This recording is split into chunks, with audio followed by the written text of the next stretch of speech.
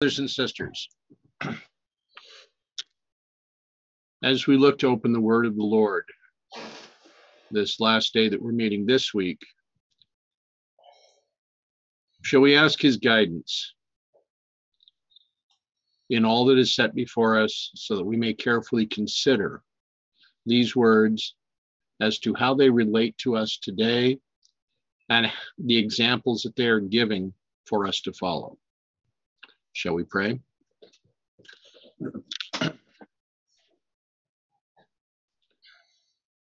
Gracious Father in heaven, we come before you because we need you. We need our minds to be opened. We need to understand that which has been presented in your scripture and in the words of your prophet. Direct us now, Father. Help us as your word is open before us to understand that which we read, to understand that which you present,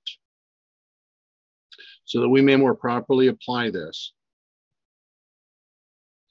to our time and to the work that is before us. Guide us now. Please direct us. Show us that which you would have us to consider, so that we may be more properly prepared for the work that you would have us to do. I thank you for those that are joining in this meeting this morning and ask a blessing upon them. Be with us now. May your angels attend us. May our eyes be enlightened by your Spirit. For this we thank you and we praise you in the name of Jesus. Amen.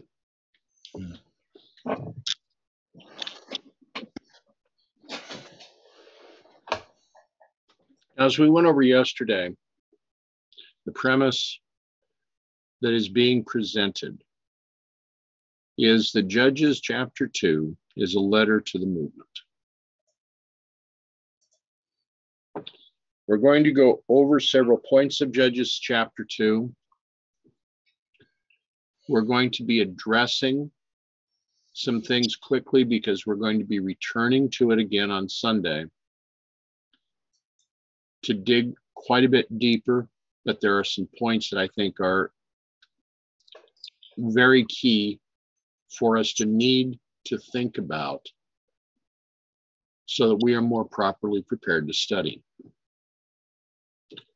As we've gone over the last couple of days, and a messenger of the Lord came up from Gilgal to Bochim and said, I made you go up out of Egypt and have brought you the land which I swear unto your fathers.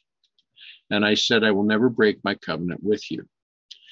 And ye shall make no league with the inhabitants of the land, and you shall throw down their altars. And ye have not obeyed my voice. Why have you done this?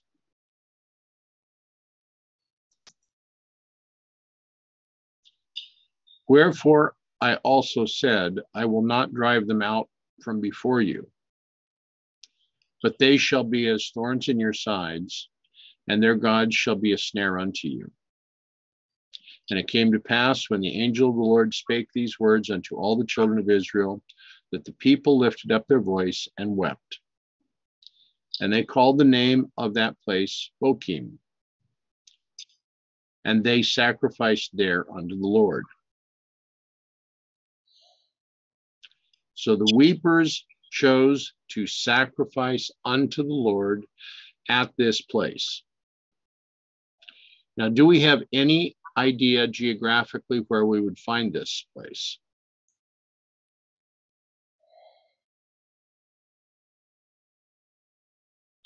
That is a question for Sunday. Now, the point being here, we have the first 5 verses of this chapter. In these first 5 verses, in 3 of the verses, the messenger of the Lord, which we've identified as Christ, is speaking. And we have a commentary in 2 of the verses. But in these 5, what the messenger has had to say, what Christ has had to say, is being very carefully considered by the people. Now, is this not something that we should carefully consider for our own time?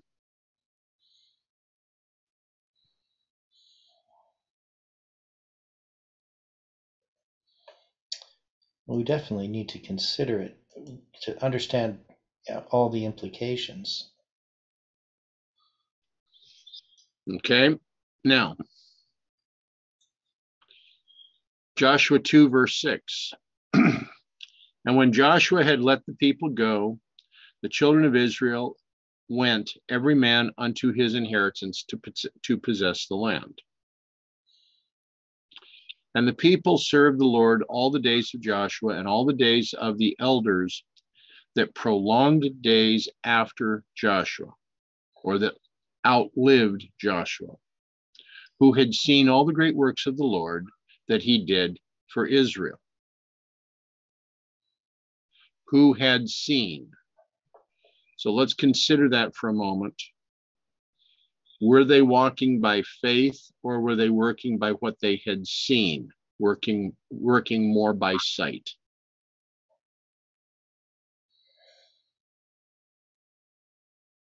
Well, I don't think this is really making that distinction.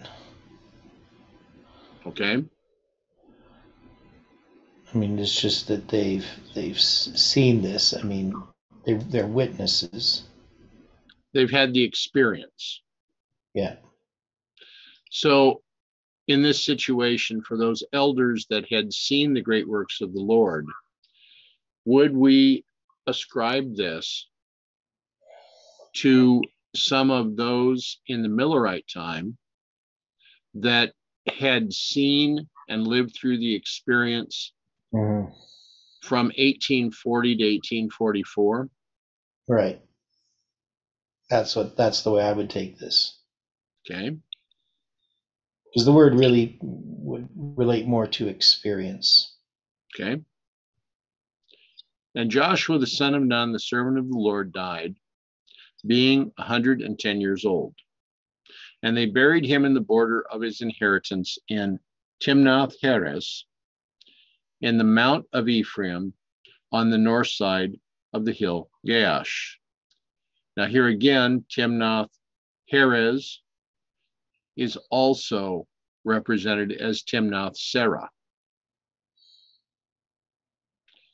So we have two names for the same place, and they may mean the same thing, but we will return to this.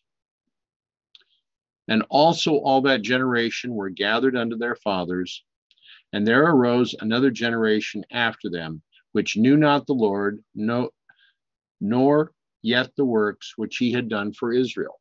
So first generation, second generation, right? Mm-hmm.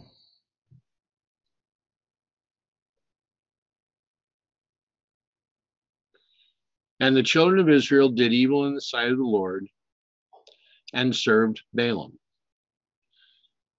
So when the first generation was passed, the second generation went off the rails.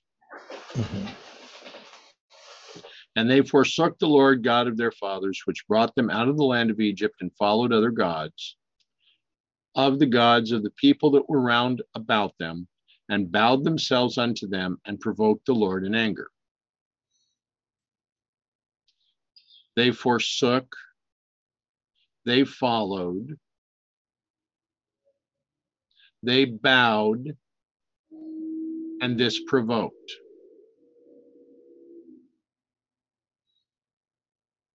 We are seeing here 4 steps. Well, they also mentioned they forsook the Lord in the next verse and served Baal and Ashtoreth. Is that not a repeat? Yeah, and the anger of the Lord was hot against Israel. So here you're going to have 1, 2, and then 3. Right. And then he delivered them into the hands of the spoilers that spoiled them, and sold them unto the hands of their enemies round about, so that they could not any longer stand before their enemies. So there's these steps, but then they're repeated again So first time 4, second time 3 steps. So is this another repeat and enlarge? Or 4-3 combination, which is a type of repeat and enlarge. Okay. Possible. Whithersoever they went out, the hand of the Lord was against them for evil. For the Lord had said, and as the Lord had sworn unto them, and they were greatly distressed. So the second generation is being taught in the school of affliction the lessons that they needed to learn.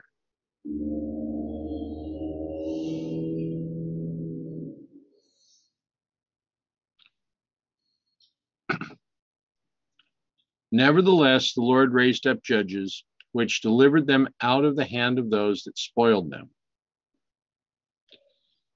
Could we apply this verse 2:16, to have an application that the judges were raised up sometime in the second generation of the children of Israel being brought into the promised land? Mm-hmm.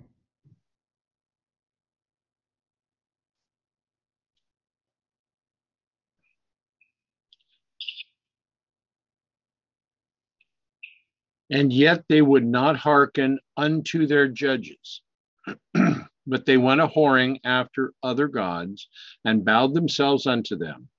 They turned quickly out of the way which their fathers walked in, obeying the commandments of the Lord, but they did not so.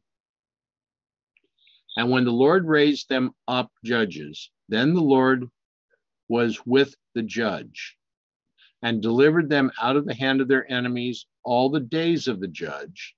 For it repented the Lord because of their groanings by reason of them that oppressed them and vexed them.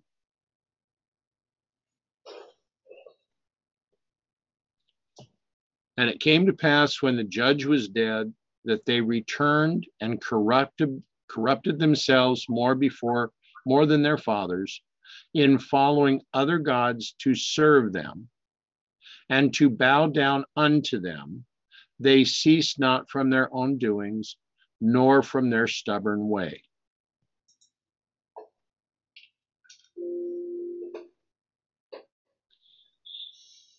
Now, the main reason for doing this quick reading through brings us to Judges 2, verse 20.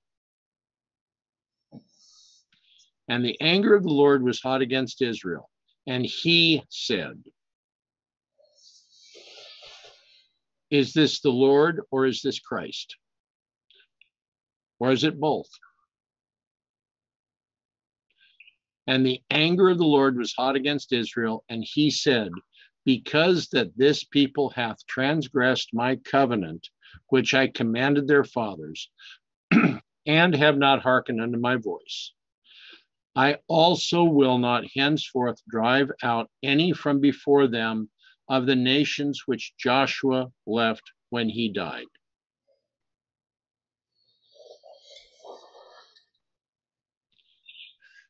That through them I may prove Israel, whether they will keep the way of the Lord to walk therein, as their fathers did keep it, or not. Therefore the Lord left those nations without driving them out hastily, neither delivered he them into the hand of Joshua.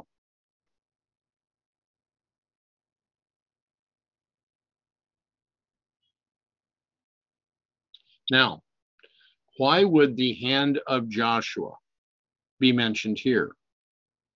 Why is it that this chapter is being bookended with the words of the messenger and the words of the Lord at the end? Is there something symbolic that we need to consider in going through these verses that relate to the time in which we live? Well, there definitely is.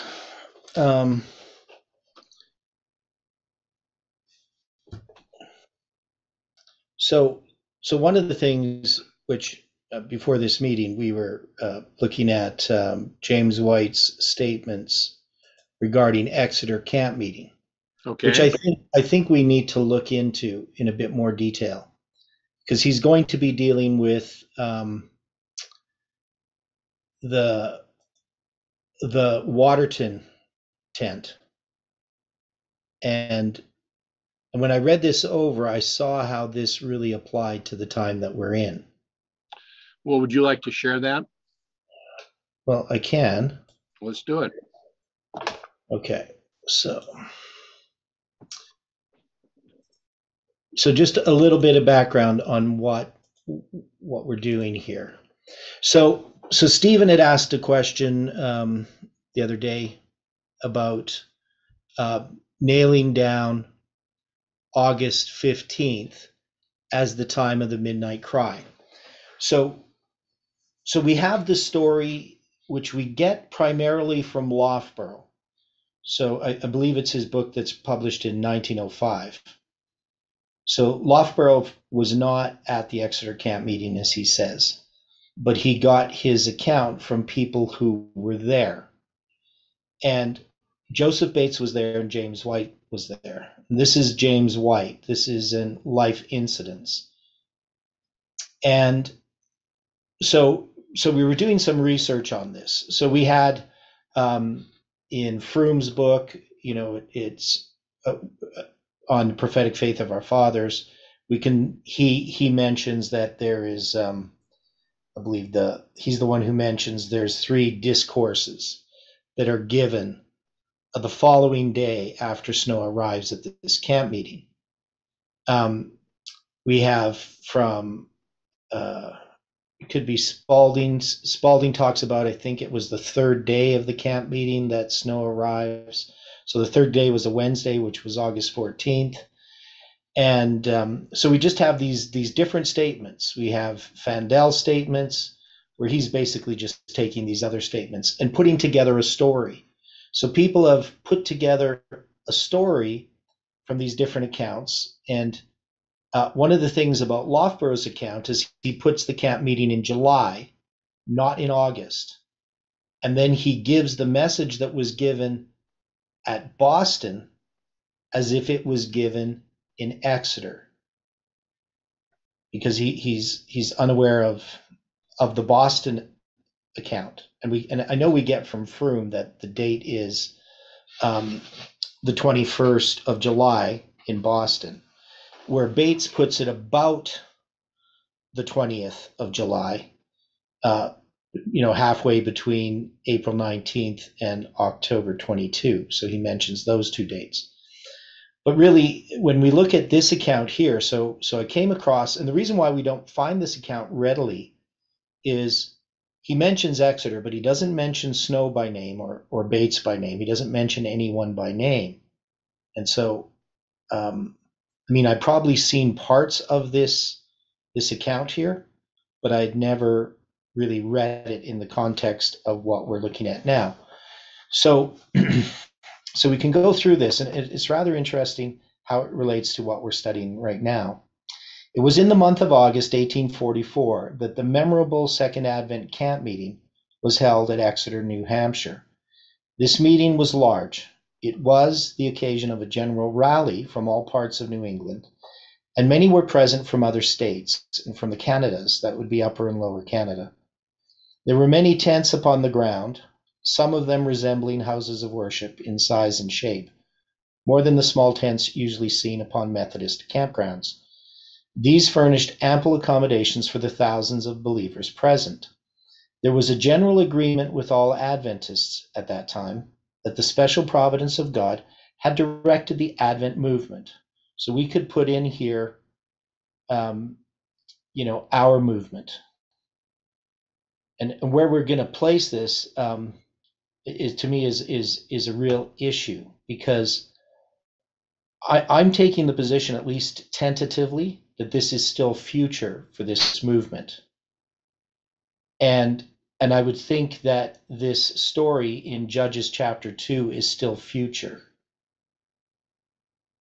And So, as we go through this, maybe we can discuss that a little bit. But the farthest point to which the Jewish year could be extended, reaching from March 1843 to March 1844, had passed. So James White here doesn't put in the April 19th date in 1844, which Bates does. And the believers were left in a state of suspense and uncertainty, evidently not enjoying all the inspiring influence of the Advent hope and faith they felt under the proclamation of definite time.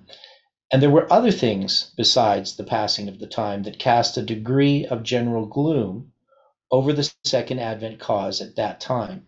So we can say this about our movement. So there isn't the inspiring influence of the Advent hope and faith that we had under the proclamation of July 18th. We could say definitely the movement was much more united under that proclamation than it is at the present time. So there's a lot of general gloom, I guess, is one way of describing things. Storr's 6 sermons on the immortality question were being widely circulated among Adventists, and the doctrine of man's unconsciousness in death and the destruction of the wicked was being adopted by some and regarded with favor by many. The time had come, in the providence of God, for this question to be agitated, but its importance could not then be seen as by any as it is now regarded, since the rise and widespreading, desolating influence of spiritualism. Those Second Advent editors and lecturers, such as Litch, Hale, Bliss, Himes, and Miller, who did not agree with Mr. Storrs, not only failed to see that good could result from the agitation of the subject, but were grieved that once united and happy flock, who were looking for the immediate return of the great shepherd, should have their minds divided by this question. And these men, who felt the responsibilities of the great Advent cause, are not to be censured too much for their fears, nor blamed too severely for their efforts to avoid the discussion of so sensitive a question. So he brings in here that there is other issues arising after their first disappointment during this tarrying time. And we can see that there's light that's coming, but it's not really being appreciated regarding issues that don't address specifically their disappointment. And while it was being feared that a portion of the Advent body were having their minds diverted from the all-important work of warning the world of the soon coming of the Son of Man by an unnecessary discussion of the immortality question, others were causing divisions and were bringing much labor and perplexity upon the leading men in the cause by urging upon the flock extreme views of entire consecration, of Christian perfection, then taught by the Methodists. So what specifically would be these? And the men of the Oberlin School, so Oberlin College. So what would be these extreme views of entire consecration, Christian perfection, etc.? Anybody know that the Methodists were?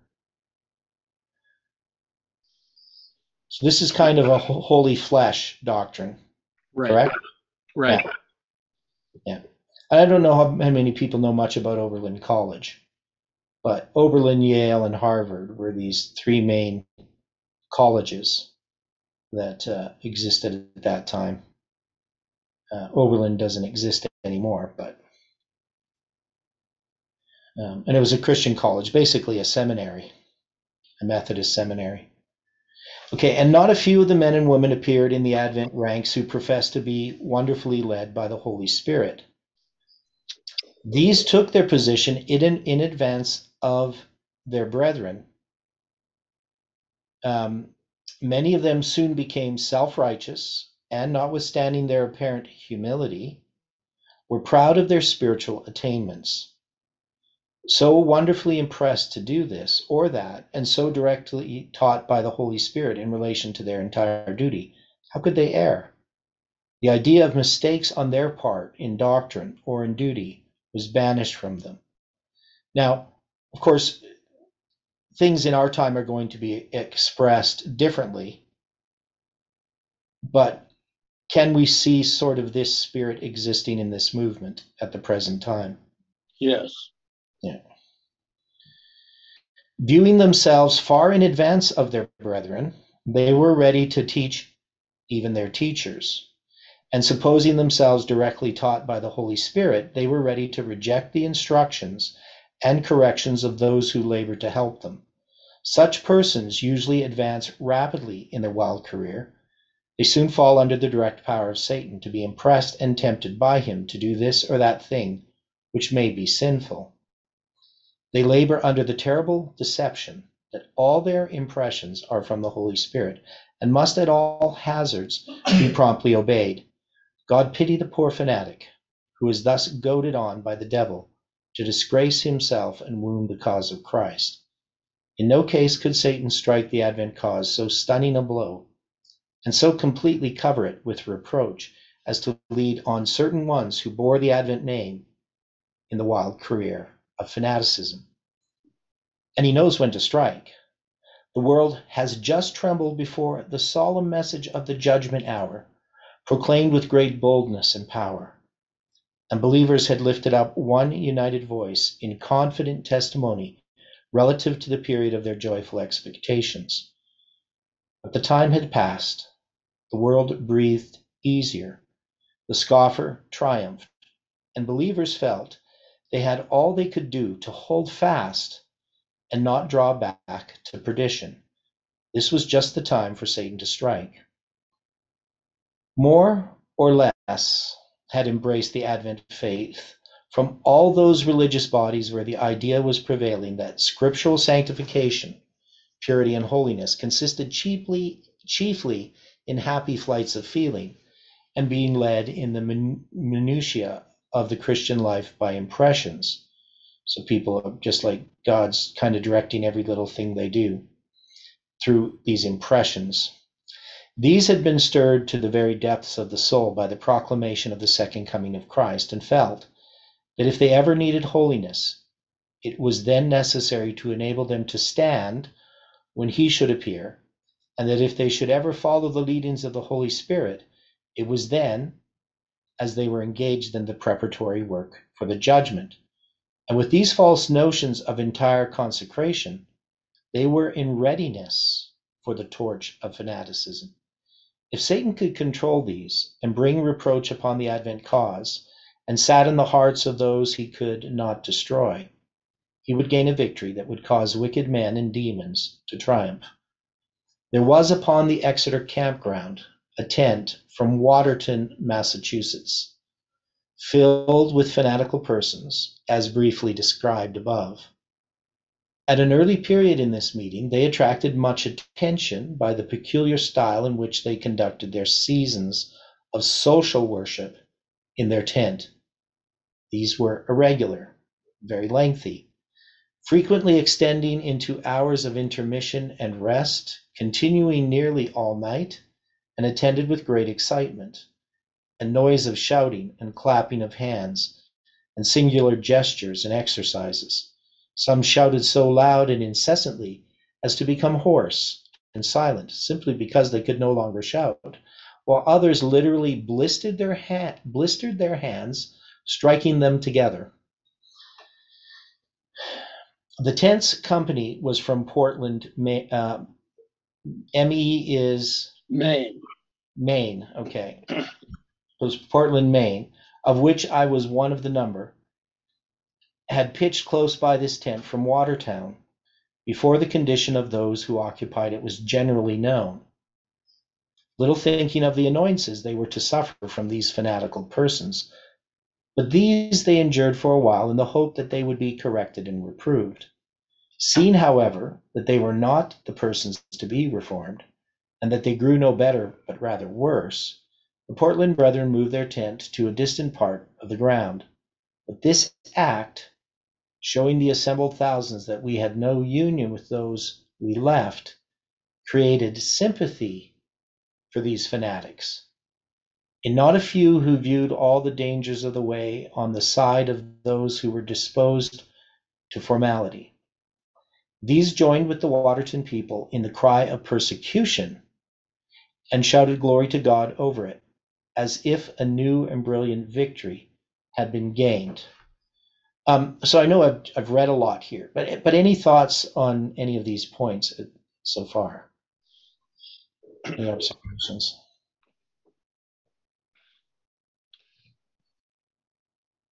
The description of the Waterton tent Mm-hmm. being very social.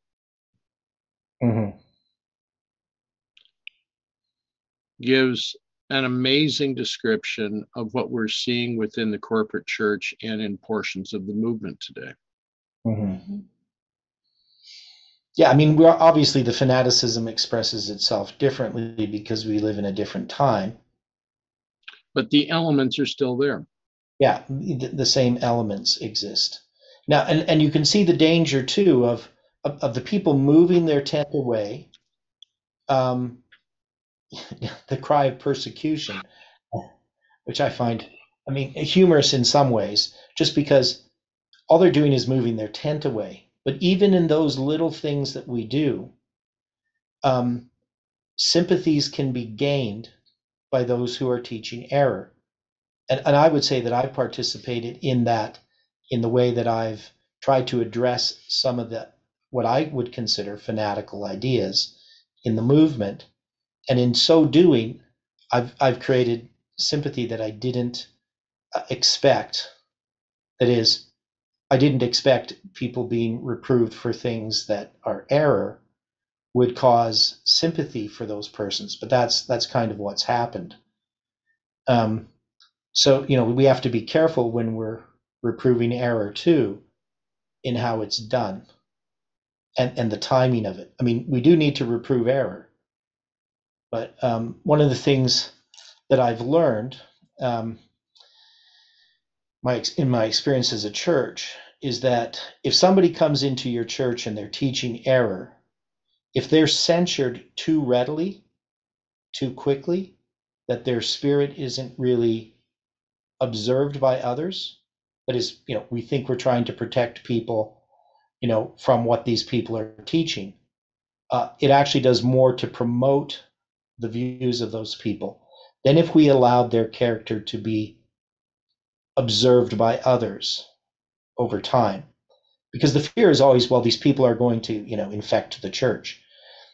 But by allowing people the freedom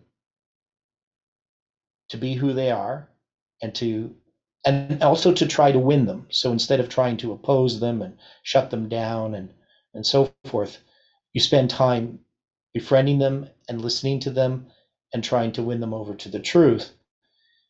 Sometimes you can. I mean, not always. Mostly they just leave because often they want to have these conflicts because those are the things that they use as a witness that they're teaching the truth. And when people don't oppose them, they don't really know what to do. But that's sort of an aside here in this case. By this time, a general gloom was coming over the meeting, and the ministers who had the burden of the work upon them felt deeply. The wildfire was spreading, and how to stop it was the question. The people were told of the dangers of spiritual magnetism and were warned to keep away from that tent. But this only caused a crowd of the curious, incautious, and those who claimed a right to investigate and felt they were responsible to no one to gather around this tent. And it was evident that every hour some were being brought under this influence, several of whom were suffering impulse to ride over reason. A minister possessing more natural eloquence than piety and real moral worth, while attempting to preach from the stand, was rebuked by a clear voice from this tent and thrown into confusion. "Don't let me fall, brethren," said he to the large congregation who were turning their attention to the tent from which came the voice. "Pray and keep your minds upon the subject." He did fall in spirit and freedom, and his effort was a decided failure. Elder Plummer of Haverhill, Massachusetts, who had the especial charge of the meeting, made appropriate remarks upon the condition of things, with great solemnity and deep feeling. He then prayed, calling on God for guidance and help in that critical hour. He prayed like a strong man in agony, whose only hope of deliverance was in God. He then stated something of his opinion of the spirit of fanaticism on the ground and exhorted the people to look to God for help and not suffer their minds to be diverted by the interruptions and general noise of the faction on the ground, who were not in harmony with the great objects of the meeting. He stated, in the most solemn manner, that he had no objections to shouts of praise to God over victories won in his name. But when persons had shouted God to glory 999 times, with no evidence of one victory gained, and had blistered their hands in striking them together with violence, he thought it was time for them to stop. But if they would not change their course, it was time for all who wished to be consistent Christians to withdraw their sympathy from them and show their disapproval of their course by keeping entirely away from them. These remarks helped the people generally, but not those who were wild with fanaticism. But none among the preachers and speakers generally had shown up to this time that they had the burden of the meeting upon them, excepting what was seen in Elder Plummer, in reproving existing wrongs. Several spoke from the stand, but they failed to move the people. God evidently had a special message for that people, to be attended with his signal blessing. Men of ability spoke of the great lines of prophecy, which proved that the advent of Christ was the next great event, and of the signs that the event was at the door. But this was as familiar to the crowd of intelligent believers as the alphabet. Just then, as one was speaking with but little force and interest, and people were becoming weary of being told in a dull, prosy style what they already knew, a middle-aged, modest-appearing lady arose in the center of the audience, and in a calm manner, and with a clear, strong, yet pleasant voice, addressed the speaker as follows. It is too late, brother blank. So James White doesn't put who this is. Now, we would assume it's Brother Bates that was speaking, but I mean, I don't know if we can prove it. That's just from other accounts, but whether they're mixing these accounts together or not. So I mean, I put Bates in there, but maybe with a question mark whether it is Bates. But anyway, so she says, "It is too late, brother. It is too late to spend our time upon these truths with which we are familiar and which have been blessed to us in the past and have served their purpose and their time." The brother sat down and the lady continued, while all eyes were fastened upon her. "It is too late, brethren, to spend precious time as we have since this camp meeting commenced. Time is short. The Lord has servants here who have meat in due season for his household. Let them speak, and let the people hear them. Behold, the bridegroom cometh. Go ye out to meet him." This testimony seemed electrifying, and was responded to by choked utterances of amen from every part of the vast encampment. Many were in tears. What former speakers had said was forgotten. And the spirit of fanaticism, which an hour before lay upon the burdened feelings of the brethren and sisters like a ponderous leaden weight, was also forgotten. The attention paid to those in fanaticism and the opposition they were able to call out were just the coveted fuel to feed the unhallowed flame. And they were destined to triumph unless the attention of the people could be fastened in another direction. This done, and their power was broken. By the request of many brethren, the next morning, the arguments were given from the stand, which formed the basis of the 10th day of the 7th month movement. The speaker was solemn and dignified, and showed to the entire satisfaction of that vast body of intelligent believers. And he lists three things. The first is the evidences which had been relied upon, etc. And the prophetic periods did not commence with the year 457 in the spring, but in the fall. and a number of other things, right? And then made the arguments from the types. So, so we can see here that this in this account. So just sort of an aside from all the issues here at hand, is that there is a correction being made of something, but we are now correcting something, a mistake that we made.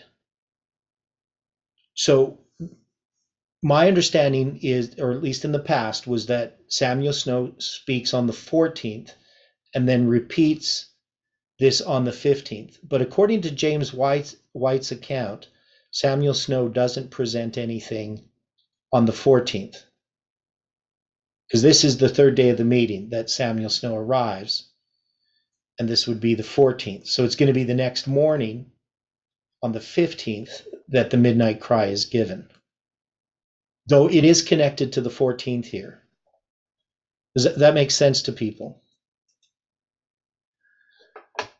Logical. Okay, so I'm just going to show you Stephen's drawing that he had done. No, he says he wants to correct a little bit of it. So I'm trying to get this. Well, I guess this is fine if I do it this way. There we go. So we don't need to see the sides of that. So we can see here sorry about that. I can't move that cursor around. Okay, Joseph, so he has here on the Wednesday, which is the 14th of August, 1844, it says Joseph Bates on the third day given the pulpit. So now that's according to Stephen. Do you know who says that it's on the third day? Wasn't that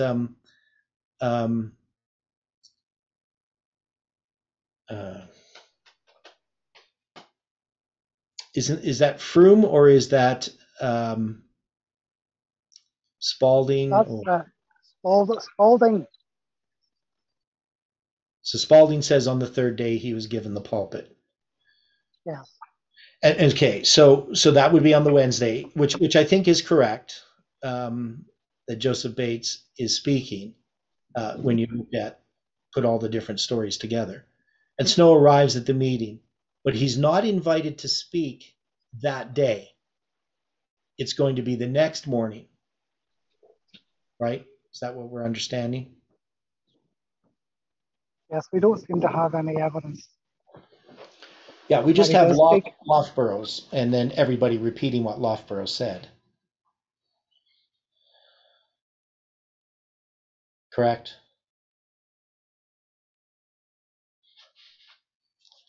Yeah, I'm going to put this together in a paper with all the different statements and try to show how the story got to where we have it as Seventh-day Adventists. But I mean, the Adventist Church put out a movie called The Midnight Cry, I think it was called, where, I mean, I stopped watching it.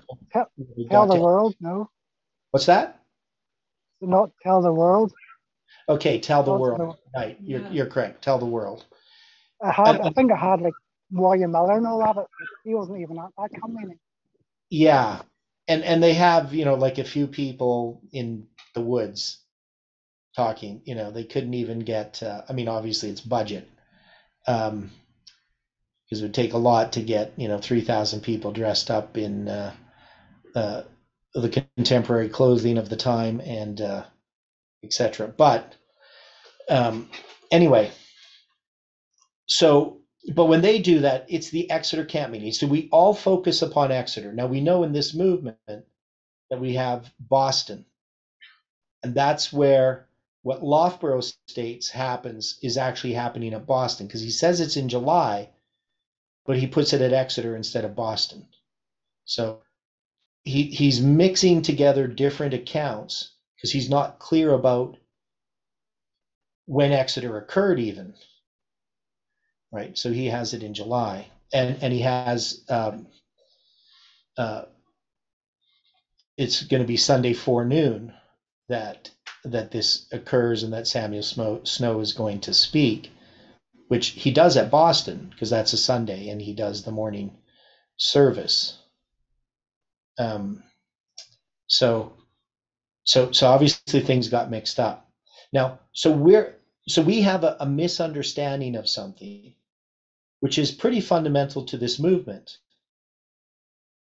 Understanding August 15th. And is this important that we're discovering this at this time? Yes. Most definitely. Okay, so why at this time is it important? What would be the...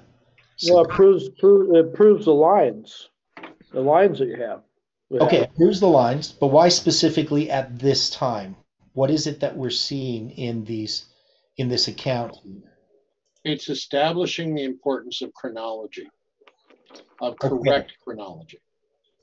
Okay, and I would agree there, that it's a witness to the fact that we need this chronology, that it's a part of our message, and I don't know how this unfolds in this movement, as far as, but the fact is we've been spending a great deal of time going through things, finding amazing light from my perspective, and here we have something that this movement, a detail that this movement hasn't really noticed. And that would be similar when we go to early writings and we find that it's actually written on October, her vision is on October 23rd, not September 23rd, though the symbol of September 23rd still becomes important. The other thing is Stephen is doing this study on Ezekiel chapter 4 and was trying to nail down, because it's on August 14th that Ezekiel finishes completes his line. That's Jeff there. Completes lying on his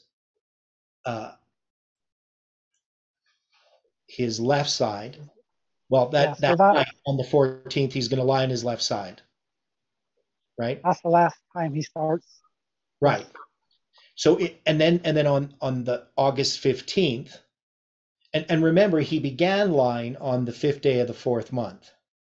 So he began lying on his left side on July 21st, 592 BC, and then the last day he lies down on his left side is the 10th day of the 5th month, which is a symbol, of course, of the destruction of the temple that's going to follow 4 years later. That's actually 5 years later, right? Yeah, 5 years later. And then the next day he's going to begin lying on his right side, and that's going to be August 15th. So we have July 21st and August 15th marked with the start of lying on his left side and the beginning of lying on his right side. So that's pretty profound. That is, it connects, which we understood before, but we can see now this connection between the 14th and the 15th, the end of his lying on the left side and his beginning of lying on his right side. So if we're going to look at the 10th day of the 5th month, in this movement at the present time, where are we in Ezekiel's vision? Where are we in this event? Are we not in Ezekiel 8? Okay, but I'm just saying in the line on his left side and his right side. So he lies down on his left side for the last time on the 10th day of the 5th month. That's okay. July 18th as a symbol, right? All right. But it's followed by midnight when he begins to lie on his right side for 40 days. And that's going to be August 15th. So that's the symbol for the midnight cry. Right? So, all right. The 390 starts at midnight, the 5th day of that's Boston, right? It's going to be completed on the 10th day of the 5th month. And then he lies on his right side on August 15th, which is the midnight cry. And I would think for this movement, aren't we between the 10th day of the 5th month, July 18th, 2020, and this message being empowered? I would have to agree. Yeah. Now, the significance then of the 40 days, I'm not necessarily certain what that means. Now, the 40 days end on what day, Stephen? Yeah, I was wrong the last time. It's the 24th of September. I think I said the 23rd. Yeah, you said the 23rd, but it is the 23rd. So which Well, that would be, is that not which calendar are you using?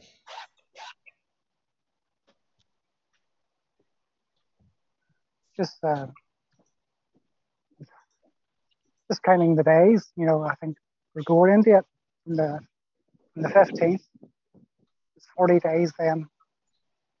I think the 23rd will be the last day. He begins to lie on his right side, and then he finishes on the 24th in the morning. Okay. Well, I'm So just that would be him. Okay, so I'm going to look at my paper here.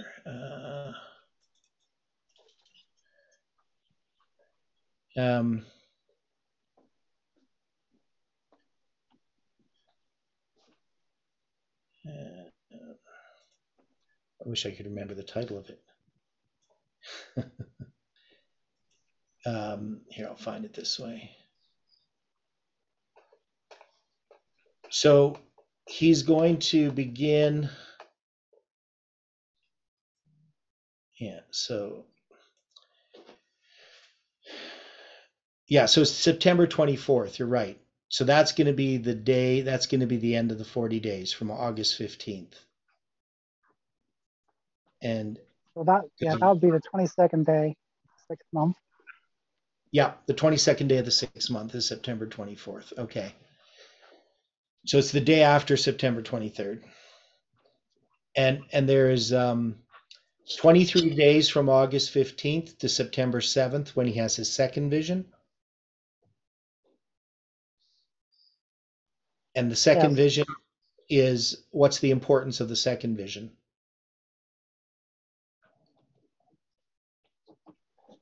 Well, it's one day before 666.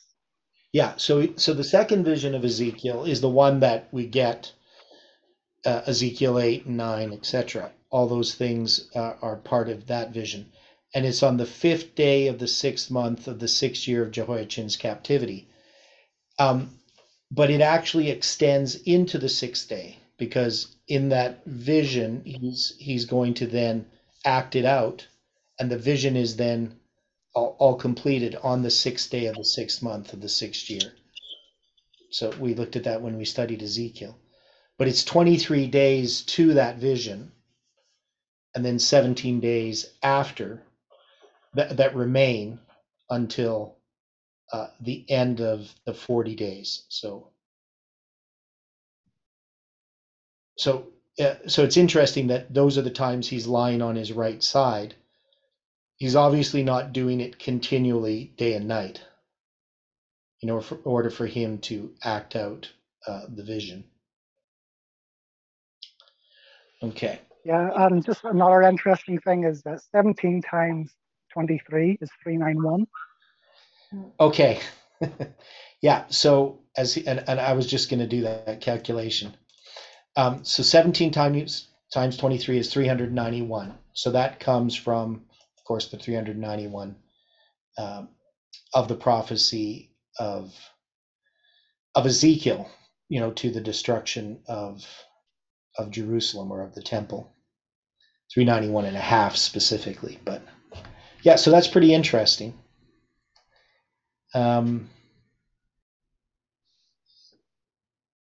So there's a number of things still that we're going to probably find as we look into this further.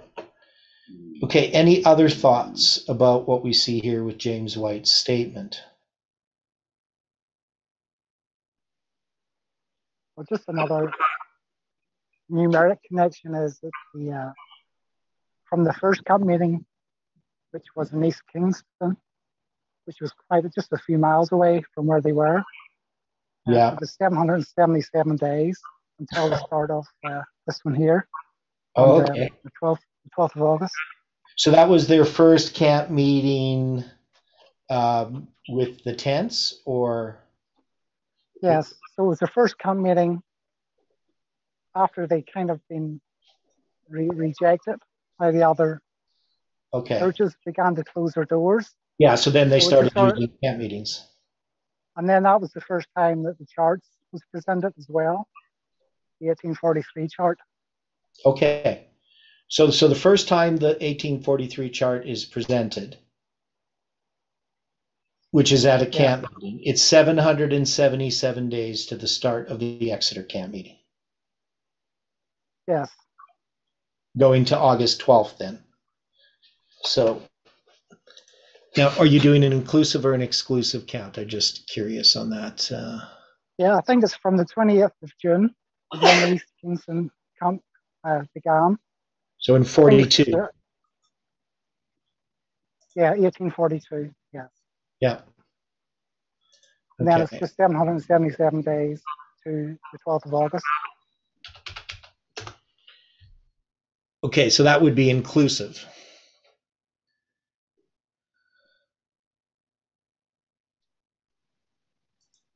Yeah, possibly. I'm not sure.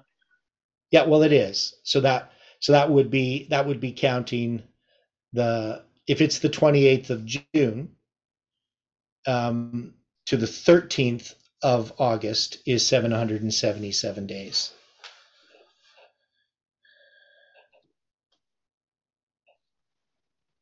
So would that then be 780 days? Yeah, that's right. So 780 days. And the significance of 788 days, can you remind us? Yes, it's 18,720 hours or something. Right. Yeah. So it's the symbol for July 18, 2020. So has everybody got that? That's an interesting point. Yeah. So if we count from the 28th, it brings us to August 15th as an ordinal count of 780 days. So that period of time from when the charts are first presented to the midnight cry is this number, 18,720. Wow.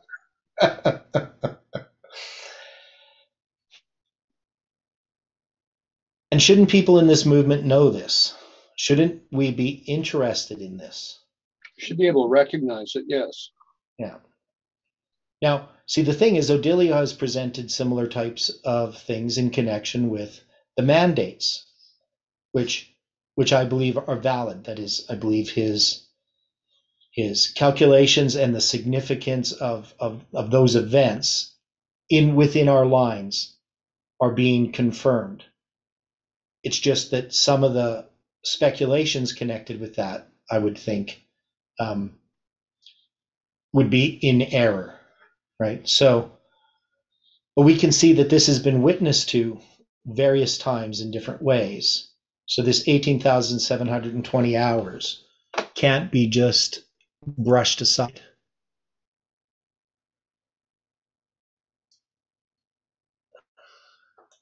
Right, so there's the calculator showing it. And so it's easy to confirm, something like this. It doesn't take a lot of knowledge to do the research and confirm this.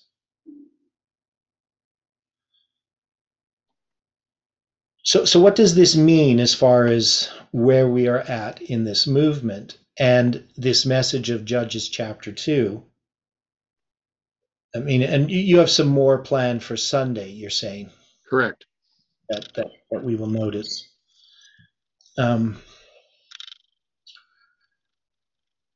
So why is this happening to this movement? The light that we're receiving, like what we had today, to me is just a miracle that we can notice something like this. We've had the conversation over the last several weeks about the Watertown camp meeting. Okay. Where, as we were aware that there was one tent with fanaticism Mm-hmm. one tent that did not have the fanaticism. And that it was to the tent presenting the situation with Snow when he came to give these presentations, Mm-hmm. that the believers began to listen because Snow was giving an example based upon scripture, but based also upon chronology. Mm-hmm. Now, if we're going to choose to set aside chronology, Yeah. if there are going to be those that are going to say that this is too hard, too difficult, that we need to rely only upon a different type of message, then are we not setting aside scripture and choosing to worship other gods? Mm-hmm. Yeah, well, there's no doubt that chronology is part of this movement. And to me, as I've said many times, it's an objective measure. Well, It doesn't have those subjective elements. I mean, what I'm looking at,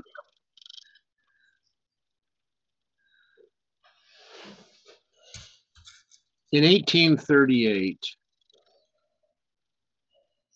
a message began to be given about the fall of Islam. yeah. Was that not based upon chronology? Mm-hmm. Now, it took 2 years for this to be noticed and to be accepted. But at the end of those 2 years, what does Mrs. White describe this as?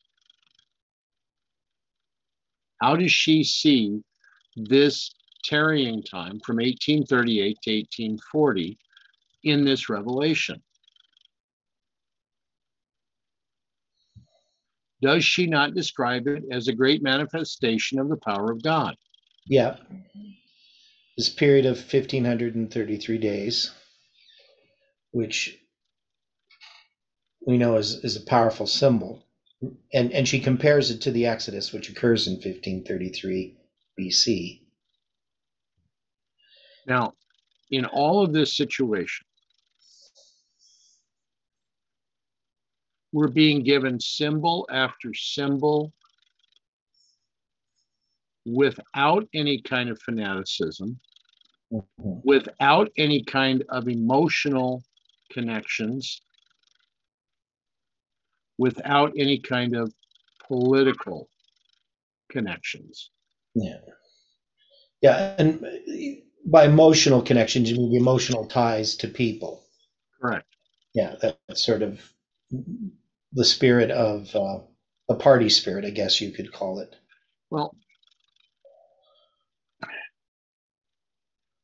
how many times in these presentations, especially the last several, have we come away with many things for us to consider Mm-hmm.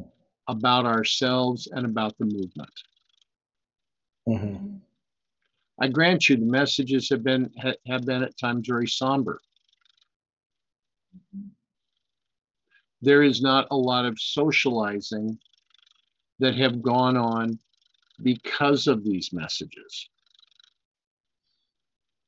Yet there has been quite a bit of socializing and social spirit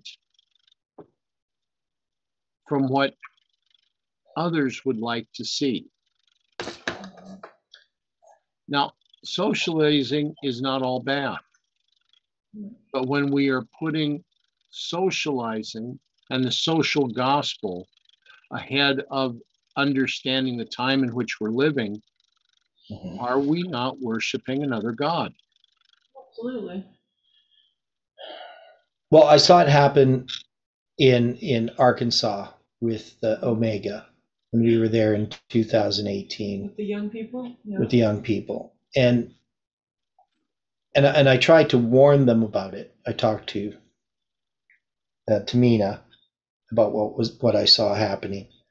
But of course, she wasn't really receptive because she was really one of the ringleaders in that, having all these social events, ice cream parties and popcorn parties and things like this, and which I'm not really a fan of parties to begin with, but it was just the whole lightness of things, the social environment. So when everyone went over to Parminder's movement, you could see that a lot of it was about the fun they were having.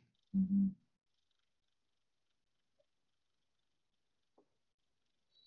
And the entertainment. Yeah. Yeah. Okay.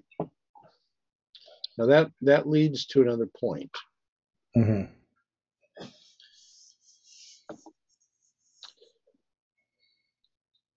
In this study, as we were going through some things yesterday, Mm-hmm. there were a couple of items that I was led to look at today that tie in with what we talked about yesterday, but tie in very differently. The first of which you will find in manuscript 90 of 1900. Okay, so I guess manuscripts. I got to go to my manuscripts. Now, this manuscript was diary entries that were written during the month of February of 1900. Okay, so manuscript 90. Right? Right there.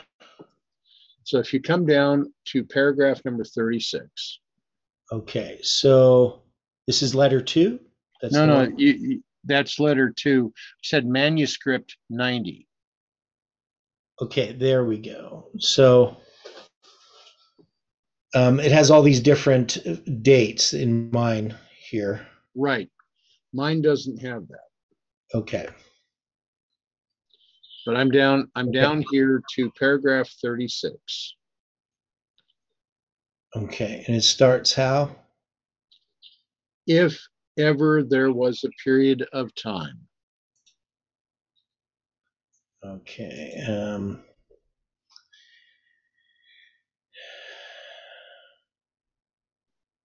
So I missed it.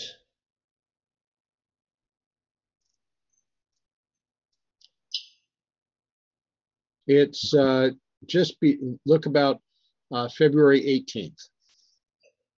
Okay. Oh, I see. That's why I'm having trouble. Okay.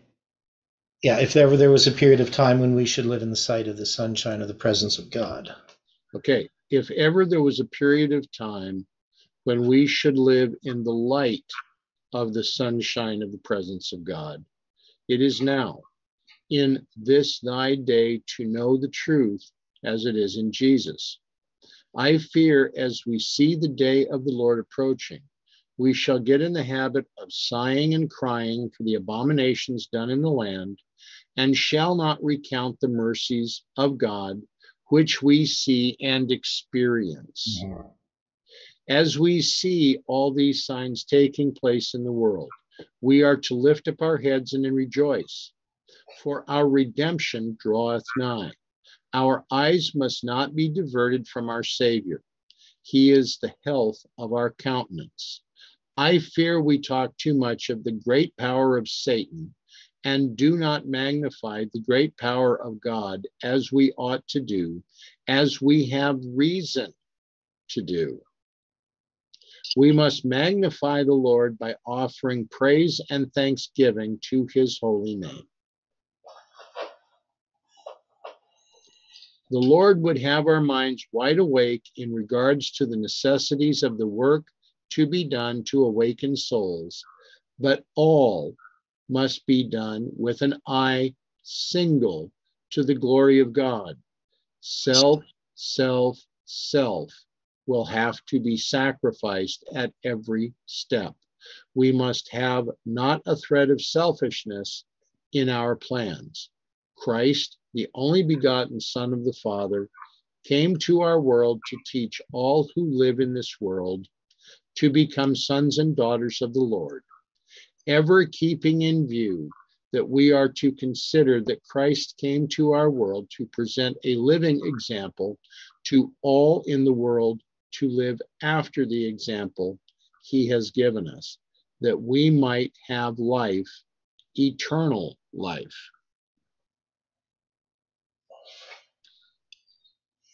How many times are we giving glory to God for the blessings and the examples of these blessings that he's giving to us in our lives? How many times are we lifting up our eyes and lifting up our heads and rejoicing because our redemption draws nigh? Well, especially as we see, the light coming from chronology, from what we have been studying as we've been going through these books. I mean, that's the thing that encourages me the most. And part of the problem that I see with this focus upon these unprovable theories, these speculative sort of ways of looking at things, is one is it's really speaking of Satan and his power. It gives us fear, and it attributes to Satan too much glory. Because we have nothing really to fear. And it also promotes paranoia. Yeah. Fear, paranoia. Yeah. Mm-hmm. So we get worked up and anxious about all these things that are coming upon the world, instead of focusing upon God's promises and also the work that he's given us to do. So can we not apply these fanciful theories as being the equivalent of the Canaanites and their iron chariots? Mm-hmm. If we're not relying upon the promises of God, if we are not taking God at his word, and we are looking that the iron chariots are where we need to focus, then we are not doing any better than the children of Israel were for their own time. Mm-hmm. Now, the other manuscript, and you would find this is manuscript 125, 1901. Okay.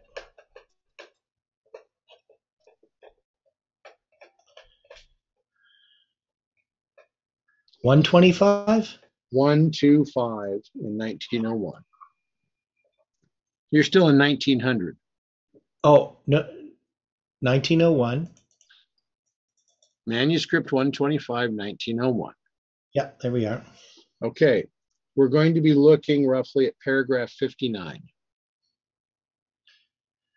Okay, so maybe if I can get, just hang on. I think I can get this to view hidden. There we go.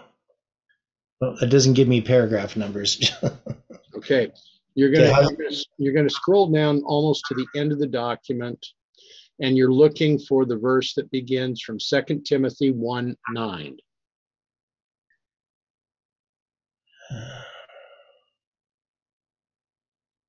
Who hath saved us is what you're going to start looking for. Okay. Okay, who has saved us and called us with an holy calling? Yes. Okay. Who hath saved us and called us with a holy calling, not according to our works, but according to his own purpose and grace, which was given us in Christ Jesus before the world began. God is not pleased to have his commandment-keeping people, those who have acknowledged the laws of his kingdom, cover the altar with their tears, as though they were in slavery to a tyrant. God does not require his people to walk mournfully before him. As the representatives of Christ travel heavenward, they should not make their journey one of mourning, as though sighing and crying were virtues. We should rejoice in the Lord that we have the high and ample assurance that it is possible for us to keep the windows of the soul open toward the Son of Righteousness. If we do this, we shall not be peevish and gloomy, but all light in the Lord. When his light shines into our hearts, we shall not be mournful.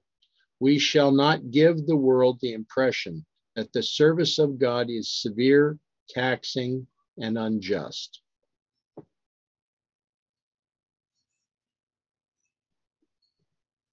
How many times do we praise God in all things? Mhm.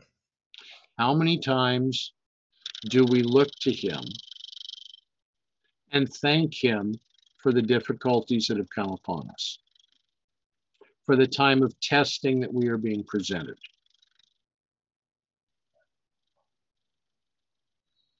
Because does he test those that are not sons and daughters? Mhm.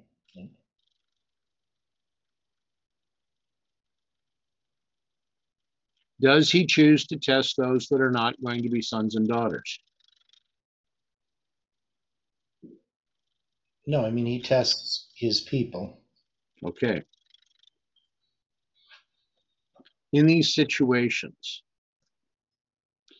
as we are being tested, are we not passing through the fire of affliction? Mm-hmm. Is the dross in our lives not being driven out? Are we not seeing that there is the opportunity for character cleansing and for us to accept his robe of righteousness?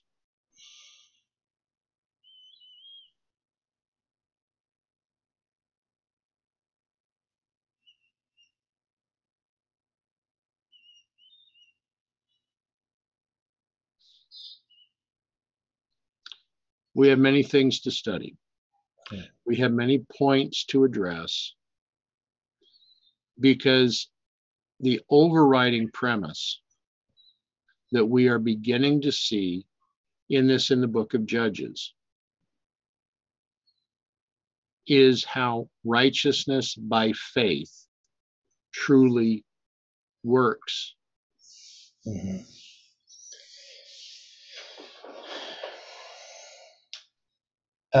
Just another point going back to James White's statement there, Sure. his account. So dealing with the Waterton tent, Mm-hmm.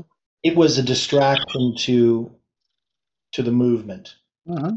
And if we look at the 777 days ended at the start of the camp meeting, right? Right. So that's December 25th, 2021, right? Okay. And then you have the 3 days, another period of 3 days, because we had a 3 days symbolically leading up to December 25th. So then we have midnight following that. And so it's this period of fanaticism that begins on December 25th. Correct? All right. Yes. That then is going to be addressed on the 14th, prior to the 15th.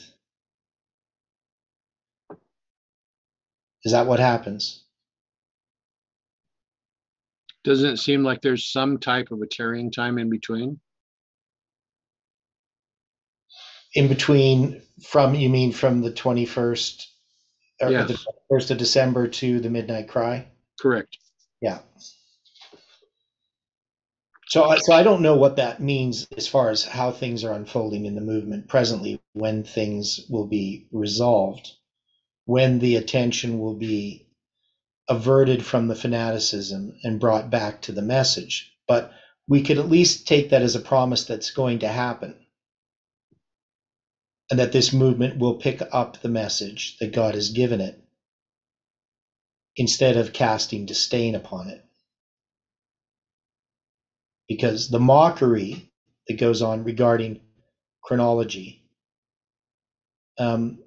should not be happening in this movement. Exactly. But it still continues.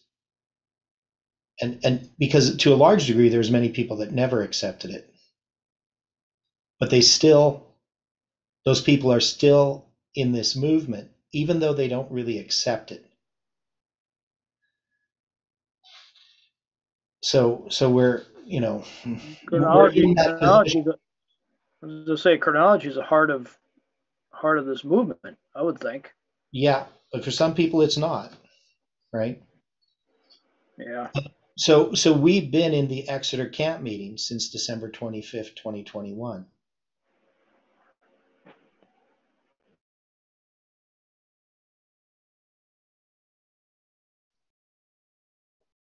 Okay. So I think that's a very valid point. And we have a number of witnesses to that. So we have witnesses that come from Odilio's study regarding the 777 and the 780, right? Which he's addressing as the pandemic, but it relates; those symbols relate. But we also have this witness from Millerite history.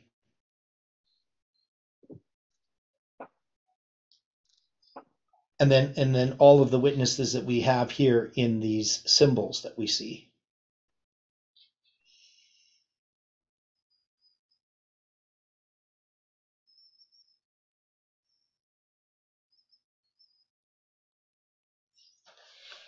I think we're being given evidence of line upon line and things for our consideration, so that we can understand that upon which our faith is based.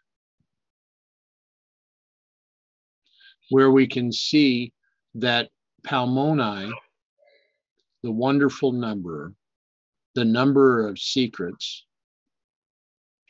is at work, so that there, within this movement and within this world, we are going to be able to show that these things are indeed relevant to the time in which we live. It's just a thought. Yes, sir. With what Theodore was saying. The time of the East Kingston camp meeting, at the start of the 777 days, you had the other churches closing the doors to the Millerites.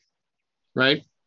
And we would normally connect November 8th, the 9th of November, 2019. Yeah. To Perminder and test that movement. They are kind of closing their doors. Yeah. They closed the door to this movement. Everybody in that movement pretty much defriended me on Facebook or blocked me. So there's definitely a parallel there. And the chart is being presented there.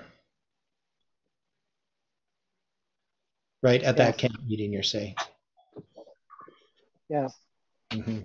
I think today, they still put up the charts. Yeah, I don't know if they still do, but probably.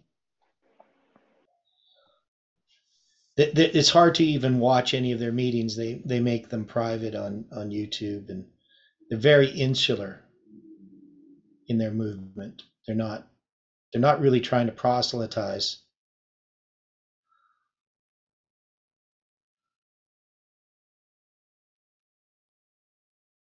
But anyway.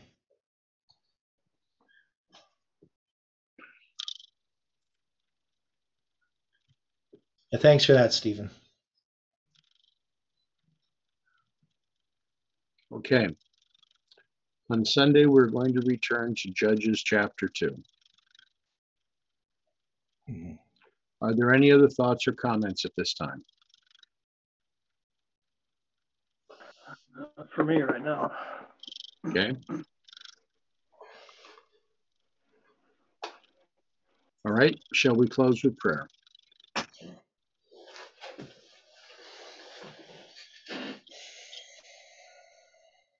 Heavenly Father, there are many things for which we are very grateful that you are showing. We ask now, Father, for your guidance in the day that we are to live. Help us that we may indeed show others your character, that we are not gloomy, that we are seeing that your deliverance is coming, that our redemption draweth nigh. Be with us now, guide us until next we meet. I thank you for those that will view this later. I ask, Father, for a blessing upon them. Be with us each one until we come together again. For this we praise you. In the name of Jesus, amen. Amen.